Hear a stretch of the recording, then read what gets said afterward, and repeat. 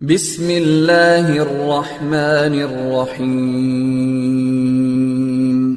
رب زدني علما. Okay, so the next thing we'll try to understand about the API types. Now, mainly we have two types of APIs, the APIs within the local system or the local applications, and the APIs between the different applications. So our focus will be on API remote applications. So let's try to understand first the API within the local system. Now, if you take a simple example of in a computer, let's say here, I got a web browser here, and then I got a notepad here, let's say. Now these are two different applications here. So one is your web page from where you can, it's a kind of another application which displays your websites. And another is a simple text editor, a simple notepad.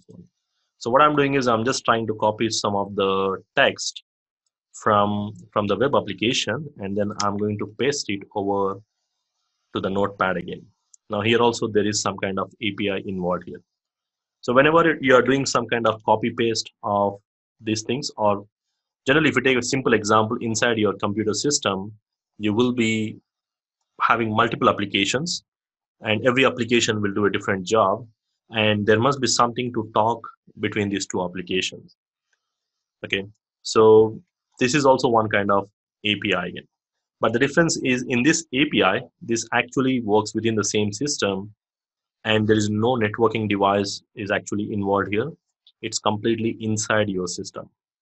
Okay, so there may be one or more APIs again. I'm not specifically saying there's one API, maybe one or more APIs present inside your system which are allowing these two applications to talk to each other. So this is the first one. And the second one, the APIs which are used between as a messenger or to talk between two different applications. Now, the concept what we are going to see in the SDN, probably they all come under the second category. Now, if you remember the examples of this API with the remote applications, I've taken an example in the previous definition, the airline, probably, or any kind of a login account or any kind of PayPal accounts, which redirects to a different portal page. They all are example of this API, which are used between two different applications, right? So when you're going with the airline example, so the travel agent website or the database is going to interact with the airline and it's going to talk between them. So for this, we need to have IP reachability. Like in case of travel agent or online service, you need to have some kind of internet connection so that you can reach the airline database because they are not sitting in your local system. Okay, so similar way in SDN also, when we are trying to ensure that the controller is going to talk with applications and the controller is going to instruct the devices, so there is some kind of API involved here.